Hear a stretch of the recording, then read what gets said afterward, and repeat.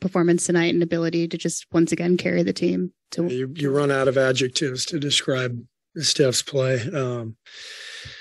He's just amazing night after night. He's in such great shape. I think if there's one area where he's dramatically better now than when I first got here, 8 years ago, is just his strength and conditioning. He's much bigger and stronger, much more capable of defending at a really high level and sustaining two-way basketball, for an entire game and just knocking down shots from all over and finishing at the rim. He's unbelievable.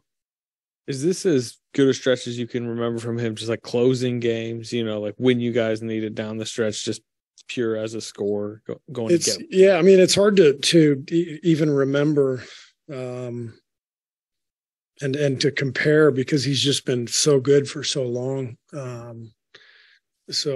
If I said this is the best he's been, Raymond would bring up some 8-game stretch he had last year and the year before that, and the year before that. And so he's always been brilliant. But I think given the circumstances with our team, kind of in a rut, trying to dig our way out of a hole, he's just been spectacular and never been better.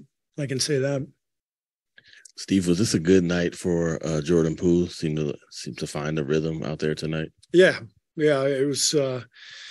You knew it was going to happen. I mean, Jordan is a proven player. Helped us win a title last year. He's done this now plenty of times. So it was just a matter of time for him to break out, just like it's a matter of time for Clay to get it going as well. But what I liked about tonight was just the competitive level for everybody. And I think that's the key. When you're struggling, you just have to compete as a team and it may not be pretty, but you just dig it out and everybody's competing. And we competed in a smarter fashion tonight. Not as much fouling, not much transition. We took away their easy stuff. We made them work. And I think that's, when you just lock in on that individually and as a team, then, stuff just sort of plays out. And so you knew Jordan would get going.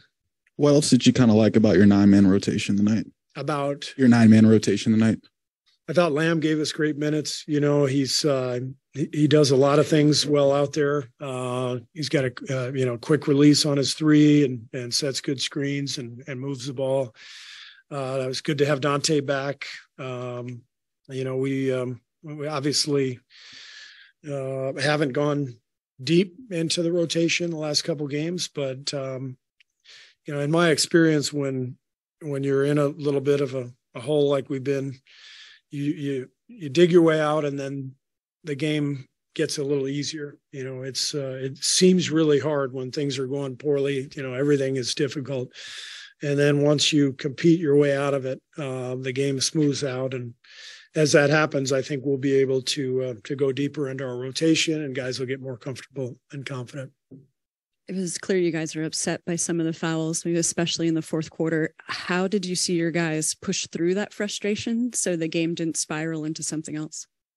Yeah, we talked about it. We talked in the huddle with 15 seconds left. We all knew that that play that we challenged would not be reversed, despite the fact that everybody saw that it wasn't a foul. We knew it wouldn't be reversed. It's just the way it is. I can't wait to see the last 2-minute reporting on the review of the play itself.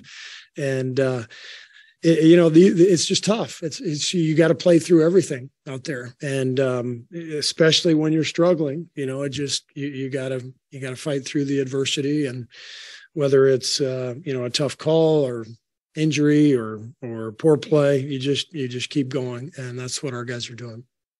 With a lot of Clay's missed shots, they're coming up maybe a foot or so short. And I was just wondering if you had any thought on why that is or is he still getting his legs back underneath him, or why is his missed shots are just coming up short? Yeah, most of them are short. The vast majority of his misses are short right now. And that usually just points to the legs. And So he's been working hard, and obviously got a slow start to camp, and it's affecting him.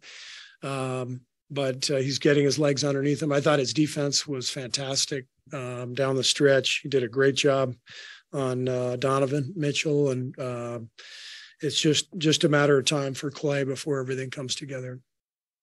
Steve, a couple key plays by Wiggins there, sort of midway through the fourth quarter to get you guys charging. What did he show energy wise? Yeah, Wiggs was good. Made a couple of steals and got to some loose balls, and he's always a great secondary scorer for us. He just seems to find his way to 18 or 20 points every night. And I thought it was a team defense overall, and that made the difference tonight. And Wiggs is a huge part of that.